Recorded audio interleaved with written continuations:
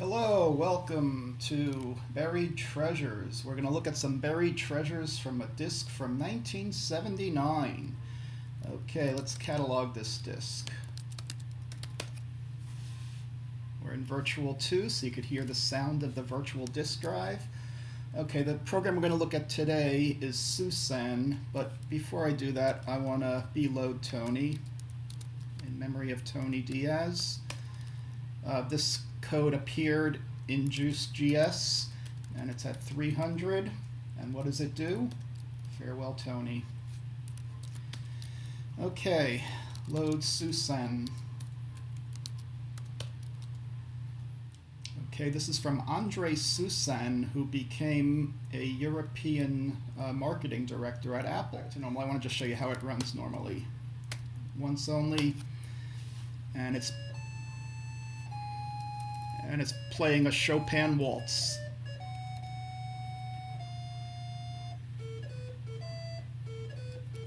Now notice for 1979 how cool this is. It drew the staffs, the shapes, and what I figured out is these are just bitmaps. It's just ORing the bitmaps as it goes down and finds the base address lines in HDR, and the same with these shapes. And this piano is actually two shapes. Okay, let's enjoy this a little bit. Okay, and it's actually calculating the durations correctly, so it knows where the bar lines go. And you saw a rest in there. It's drawing with flats right now, but there is a way that it can draw with sharps. Okay, and that's the end of the waltz. Okay, Control C. Okay, now let's list it. 0, 200. Okay, and 150 end. Now we'll run it. We say once only, and we only get the drawing of the staff. So I'm hitting enter so you can see this. So let's list. Okay, now we'll look at all this. Start a binary data. So after this call 8005, it's doing code. This code here is a move routine, which is moving data in memory, then it's drawing the HDR, and then it's playing the music. And this is all machine code integrated into integer basic. And if you look at it, it's a mess, because it's binary data being interpreted as integer basic instructions. Now, when I went to Kansas Fest 2018, I met Alan Yee, who has done things of reverse engineering Castle Wolfenstein, and he showed me a program that he had which can look at integer basic or any other code. So I gave him this disk, and it first goes through the files on the disk and the track sector lists, but then what it's doing here is quite cool. So it's disassembling the integer basic so you can see the binary, and then when it detects this binary data, he wrote these comments to help me out to find out what it's doing, and it's actually moving data to 800 hex, and then it disassembles the code, and it has locations that are detected as it disassembles, just puts labels on the locations where the jumps go. So using this, I was able to learn more about this program. So I'm going to jump down here. One thing I found in here is that the music data is at 1D00, 1 delta 00 here. And you could see like 2140, 29C0, 20C0. So actually there's a 080. There's a rest at the beginning for 80, which is 128 duration, and then the note, that C sharp or D flat, is a 21 in hex. So that's a 33, and 40 is the duration. So it's half the duration of this, and that's the 8th note. And then a C0 is a dotted quarter note, so there's a 2-9. So we could take this data and convert it to MIDI or anything, and that's a good project for Kansas Fest to upcycle old music programs. But what I want to show is the drawing of the high-res screen. Okay, so what I want to do first is get that address. And let's do it the old-fashioned way, this 0 to 200, and we're going to convert that decimal to hex. So how do you convert 8005 to hex? Print 8005 divided by 4096, you get a 1, but print in integer basic 4096, you get 1 because it has a remainder. Let's see, can we get 8005 mod 4096? Nice. Okay, print 3909 divided by 256, we get 15, so it's a 1F. Is it exact? Print 3909 mod 256. There's a 69 left over. So 4 times 16 is 64 and 5 is 9, so we get a 1F45. Call -151, 1F45 list. Okay, so here is the code that starts drawing the background. So what I want to do in Virtual 2 is put a breakpoint using the inspector. And here's your breakpoint. And let's put it at, we have to add at 1F45. Okay, let's hit OK. And now, whenever a breakpoint is hit on this virtual machine, it'll go into the inspector.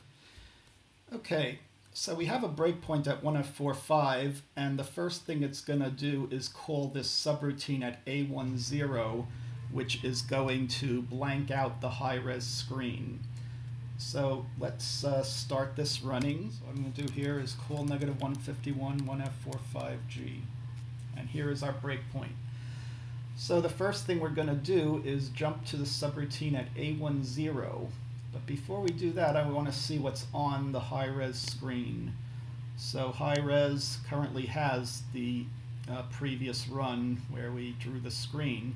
But what we're going to watch is this routine's now going to blank out that screen. So let's step into it.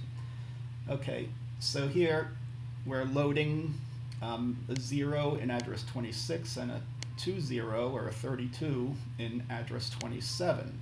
So you can see here 2000 is a pointer to the high-res screen, and now we're loading Y with a 0, so we just did that, and load A with a 0, and we're going to store the 0 at 2000 comma Y. So the pointer in 26 is indirectly pointing to 2000. We add a 0, we're going to store a 0 in address 2000.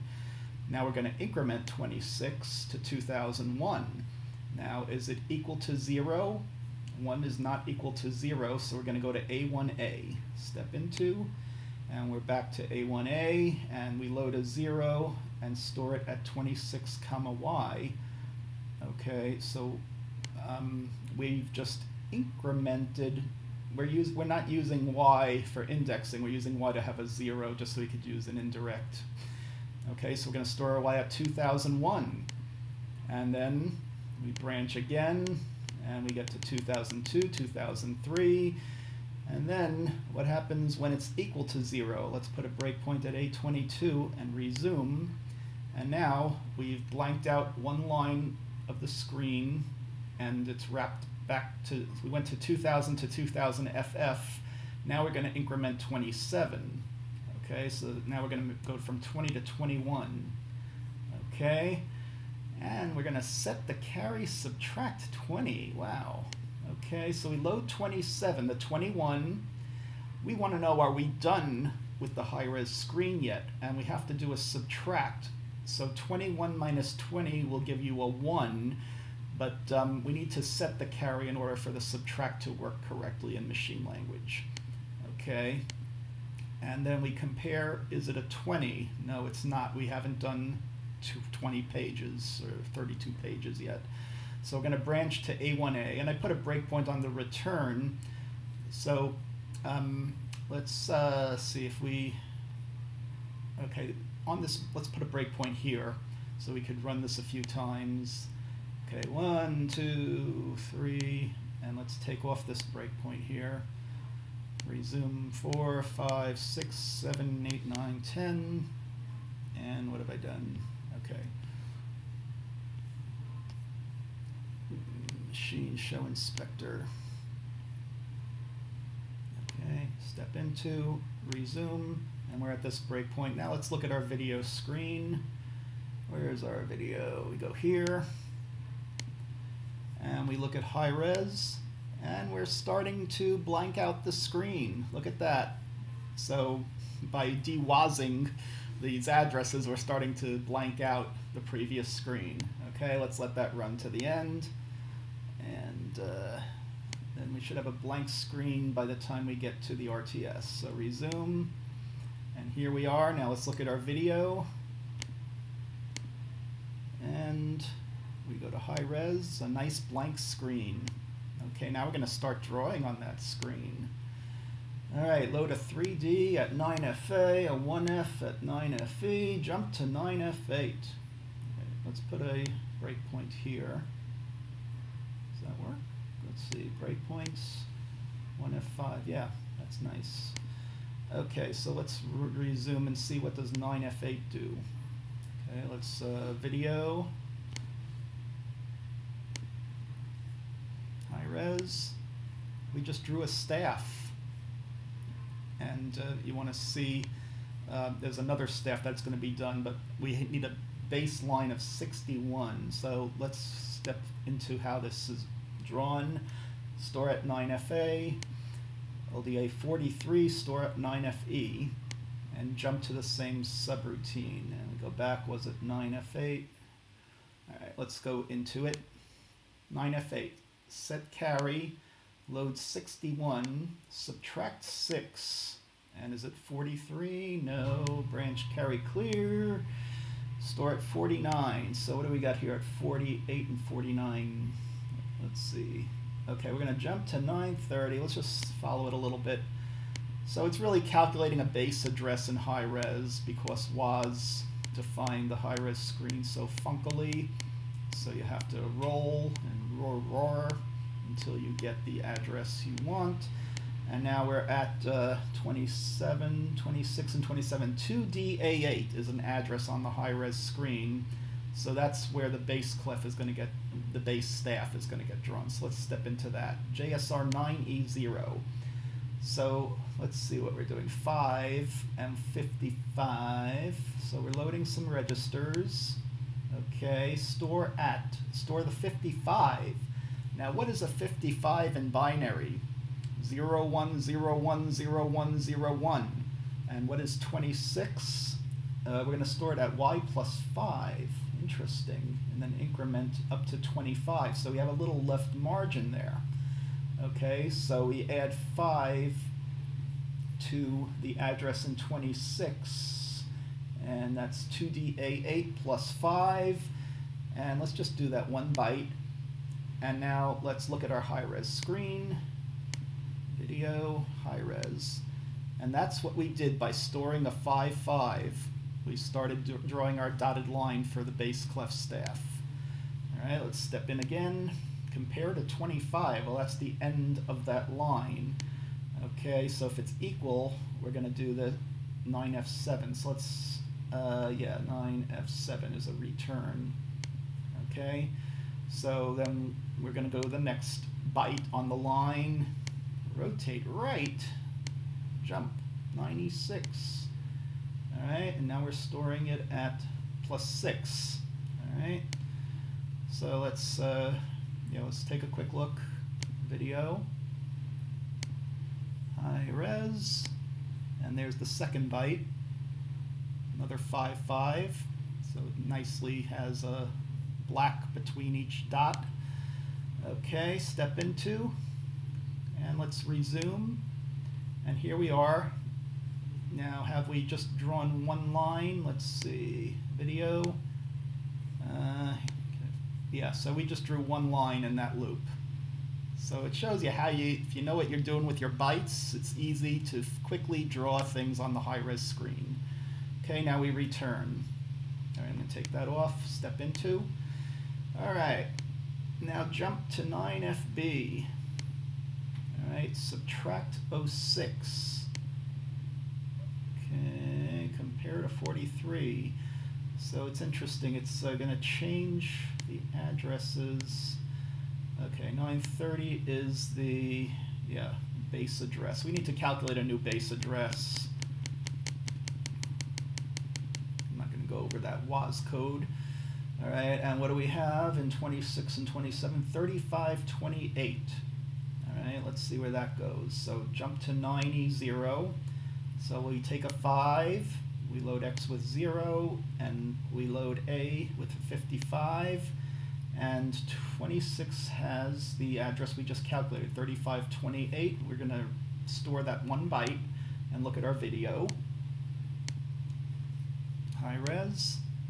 Oh, we're building it from the bottom up. How nice is that? That's why we subtract. Okay.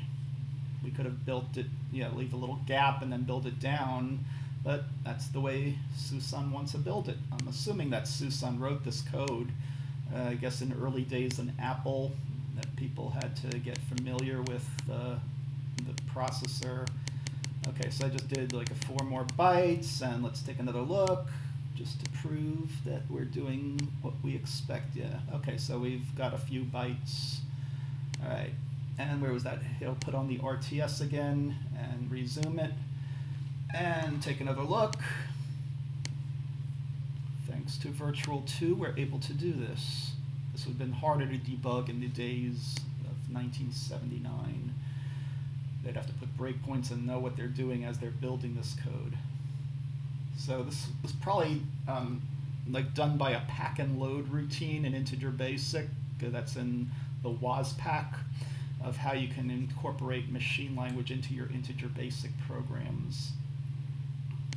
Okay, so let's resume. And we have 3 lines now. Okay. Yep, direct video access. How nice. Okay, and let's do it 2 more times.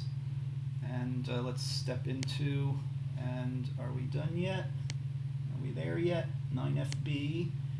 Subtract 6. We are at a 43. Okay, subtract 6. We want to see, is it less than 43? How cute. Okay, so 3D is less than 43. So is our carry set or clear? Our carry is clear. Let's see, step clear, RTS. Good. And we're back at our 1F62. So we just did that. Yeah. Okay, we did the JSR to 9F8. We just completed that, and we're at the next instruction. And we have our base. Okay, high res, beautiful. All right, jump to 75. Load 75 and store at A64. What are we doing? Are we self-modifying code? 1B, store at C. 7, store at 97F. I think we're modifying code. All right, load 3 and jump to A40. Okay, so we have an A70. Ooh, what's an A70? Okay, so we're scrolling fast down through here. A alpha 70, D55, 1A, D70. This is actually a bitmap shape. So it looks like we're modifying these addresses, and we're going to store it at 56 and 57 as a base address for our shape data. Okay, so here's, go back to 0 page, 56 and 7, A70. All right, step into, clear the carry, and shift left A. So we have load A with, oh, the address 0 has a 3 in it. Okay, and we're shifting it left. We're multiplying it by 2, and we get a 6. Now we add 0, we add a 3, and we get a 9. Transfer A to Y. Okay, load 56 comma Y. 56 is A70 plus 9. A79, and that had a D. Store at 1B. Okay. 1B, so we don't have source code. This is pure machine language guessing at what these addresses really represent. So let's play with it. Increment y. We go to an A. We load 56 comma y. Store it at 1A. And 1A and B. So this is 7, 8, 9, AB. D6, DA6. And what's a DA6? DA 1, 2, 3, 4, 5, 6. Okay, 60. Let's see what happens. We increment y. We load 56. Oh boy. Okay, store at 15. Alright, shift left A. Alright, now we just set up some addressing. Now we're gonna jump to a 975. So I'm gonna put a breakpoint here so we could get back to there. And has anything changed on our screen yet? Video, high res, nothing's changed yet. Let's resume. And we're at our RTS, and what have we done? Have we drawn all the shapes? Or have we? Okay, good. We just drew a G-clef. How nice. So that data, the shape data, is just bitmaps, and it's actually ORing on top of that, but I'm not going to go into all the tech right now. All right, view inspector, show inspector, gadget. All right, so we drew a G-clef. Now it's nice. We should be able to just do this. Yeah, do the next shape, JSR A40, and we have a breakpoint. So let's just run each shape and see what's the next shape it draws. High res, draws a base clef. Can we keep that up? Let's see if we move it down here. All right, next shape, step into. Yeah, we can't, well, all right. It changes back to text when you step, but let's just resume and show high res. And we've drawn the piano. But no, that's a harp. Okay. Now, next, resume. Did I have to click in here? Step into and resume. Okay, high res. And we've drawn half of a piano. So are these 2 byte? Yeah, I think it's just 8 bits. Is it doing 2 of them? Yeah, it's interesting. We got to figure out how it's doing. I think these are tiles that are 2 bytes wide, probably. All right, let's do the rest just so you see the rest of the program.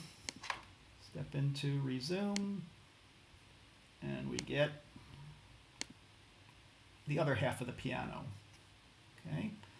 So somebody probably had graph paper drawing this out and then translating it into bytes. They didn't have Excel like Nox Archaeus did. Okay, it was being developed. The ideas for Excel were being, oh, we had Lotus 1, 2, 3. Okay, resume. VisiCalc, yeah. Okay, we just drew via a cello, it looks like, or a bass. It's probably an upright bass. We have a jazz quartet with a harp. What do we got here? Okay, resume. And let's see, video. And we got text, high res. We got the saxophone.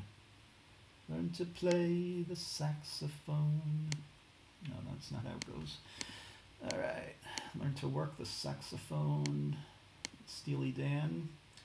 All right, 8F0, compare to Charlie 0. Is it equal? Z is 0. Equal to 0? Yes, it's equal to 0. So we go continue. Now we load 1, 3. And we bit it with 8F1, 8Fox1. So learn your alphabet for hex. Alpha, Bravo, Charlie, Delta, Echo, Foxtrot. Okay. So it's 8 Foxtrot 1, step into, branch if equal to 1 FE1, 1 Foxtrot E1. Okay, store at 0. Are we getting out of this anytime soon? All right, we're drawing something else. And what did we draw? 3/4. Okay, that's cool. It's so I think it has number drawing subroutines. I got to look into that a little more if I want to change the time signature to something else. But it's pretty cool how it knows how to, it's all coded in there. All right, what I want to do is look at the bass clef, resume the bass clef 3/4 and see what we got. High res, a bass clef 3/4. Nice. I think that's all we draw. Let's just step out. Yeah, step into, you could step out. FC58 is your home. And, all right, so here's FC58. What do we do? Load Y with 5. Jump, let's step out of FC8 and jump to A30. All right, here's where we display the high-res screen. So C050 is graphics mode, then C053, then C057, then return. Return, and what are we looking at here? All right, 34. Okay, FF73. Returning back to the monitor. Yeah. Okay, so now it shows graphics mode.